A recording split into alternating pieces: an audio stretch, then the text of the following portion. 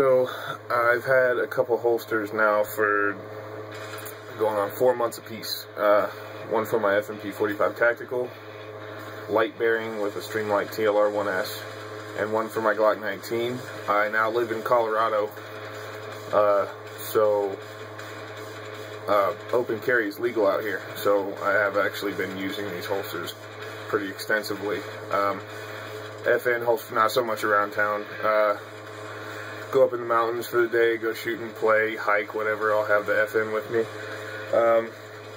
That is a, oh man, it's dark.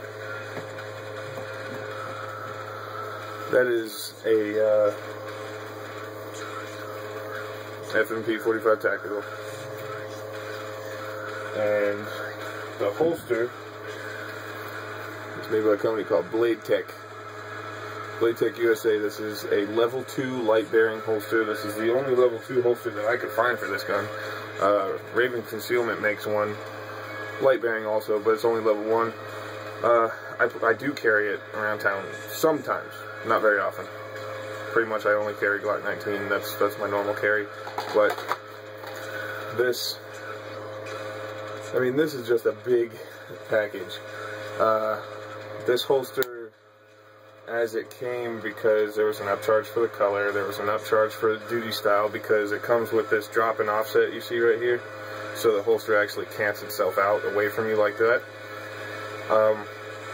And there's also an upcharge for it being level 2, and it's a pretty cool level 2. It works like a thumb brake, so you push on the lever and then you draw. Obviously, most people that know Kydex, these are tension. There's a little rubber bushing inside of there. You can see there and there. Little rubber bushings you can see. Super form perfection. The holster weighs almost nothing by itself. I don't have a scale in here. It's not important. The holster weighs almost nothing by itself. The gun is a tank. 15 rounds of 45 is no joke by itself, plus this behemoth of a pistol. So I don't carry it a lot. Like I said, pretty much up in the mountains. But form, fit, and finish, this holster is absolutely immaculate. Covers the lens on the flashlight really well. Not going to get this thing to deploy on accident. There's actually a little tab right here that works just like a thumb brake. You push it out to the side, and then this is spring loaded. Snaps out of the way really fast. And I opted for the paddle. You can get whatever you want. They have like 7 different options. So it's a really fast draw to quite a beast of a hole. See if I can get some light to shine in there.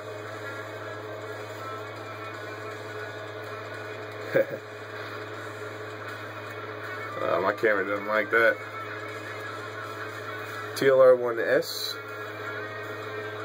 on a FNP Tactical 45 Blade Tech holster. Blade Tech level 2 holster. I don't remember what they called this. I have no idea. I think it's like a WRS, weapon retention system. Not sure about that. The other one is for my freshly painted, well, not so fresh, it's been this color for a couple weeks now. Starting to show a little bit of wear. You can see on the trigger guard, around all the sharp corners, back here where I grip it. That's really all the wear on the gun, just the sharp edges. This is from the leather holster that I'm about to show you. But this is my normal carry. That's what I carry pretty much every day. And this is what I carry it in most days. When I'm wearing a jacket, it's open.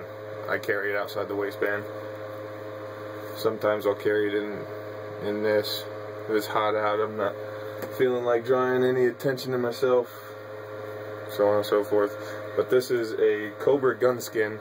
This is apparently the NYPD's issued holster, specifically made for 19s. It says it won't fit 23s, Glock 23. I don't know why it wouldn't. I haven't tried it. I don't have a Glock 23. Never plan on getting one, but it says it won't fit it. As far as I know, they're the same dimensions. But it's a 3-hole, 2 in the front, so I pretty much just carry it this way, canted forward. And it is very fast once it's broken in. When I first got it, you could see how this is molded down to the trigger guard.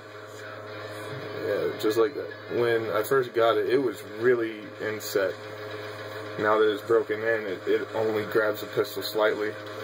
So, I mean, it's a thumb brake holster, so, I mean, it's not coming out on accident, but that is an outstanding, comfortable holster. That is, and with as light as Glock 19s are, I mean, you can't really go wrong.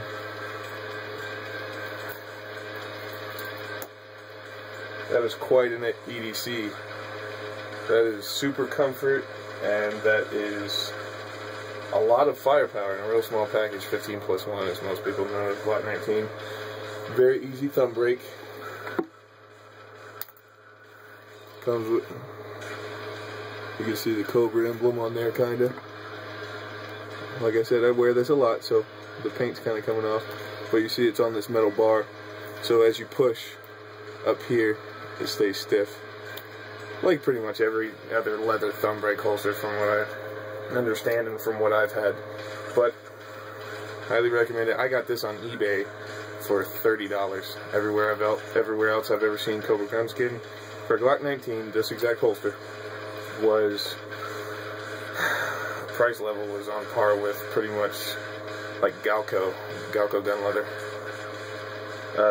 Cobra gun skin, definitely recommend it if you can find a deal like mine, like I got it, especially. So, a couple holsters I've been using for the past probably 4 or 5 months. Figured I'd get it out there. See ya.